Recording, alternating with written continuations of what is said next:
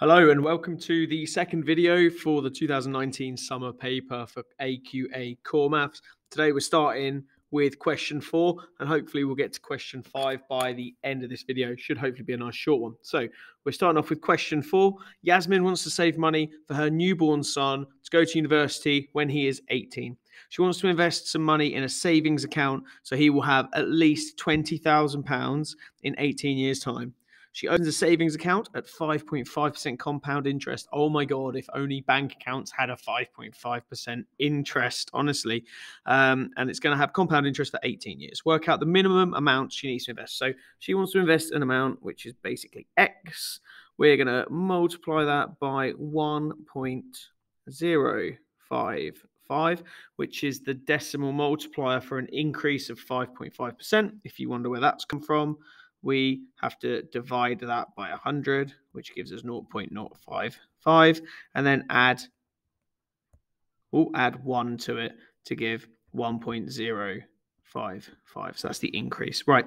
Anyway, back to this. We want it to be more than or equal to 20,000, and I've missed out one bit because that's the calculation for 1 year. She's going to have it compounding for 18 years. Okay, so in your calculators, you will need to do the following. And I'm going to be talking about Casio FX85 GT Plus. Other calculators are available. So 1.055. Type that in. Then there's a little button where we've got X with this little bit here colored in. It's to the right of the X squared button. So you need to push that button and then type in there, oh, whoops-a-daisy, 18. Hit the equals button. 1 sec, 1.055 to the power of 18.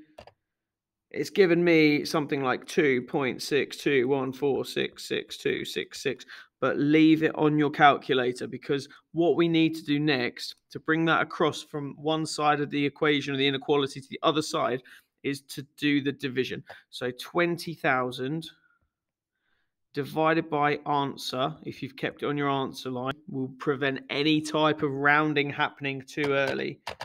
You can probably hear me bashing the calculator at the moment. So we get 7629.31808. Now, even if, there's another 8 at the end, even if this value here was below a 5, I'd still be rounding it up to make sure that we've got enough money in that bank account.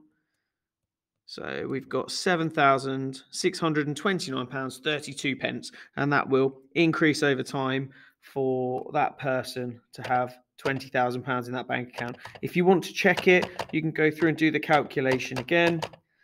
7629.32 times by 1.055. So by reversing, to the power of 18, reverse that, gets me to just about 20,000. So that's correct. Always good checks. You can leave that exam hall feeling as though you've got the maximum marks that you're capable of. So question 5, estimate the total amount of time per year taken by all the students in an average year 10 class to get ready to go to school in the morning. Now, it says state any assumptions that you make.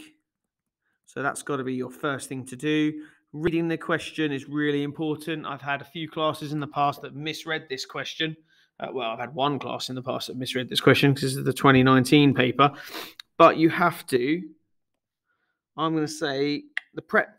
I'll talk about the prep time in a second. Average year 10 class. This is the problem. People think all the year 10s in the country, or they'll think all the year 10s in a school, but it says an average year 10 class. And I'm going to go with 25 pupils. So 25 pupils in average class. Sometimes you get 30, 32, but you've got to sort of have a good estimate. I know there's an argument between private and state, but the mark scheme will give you a reasonable gauge. It'll give you a reasonable range of pupils for that one. The number of days at school, now that's a tricky one.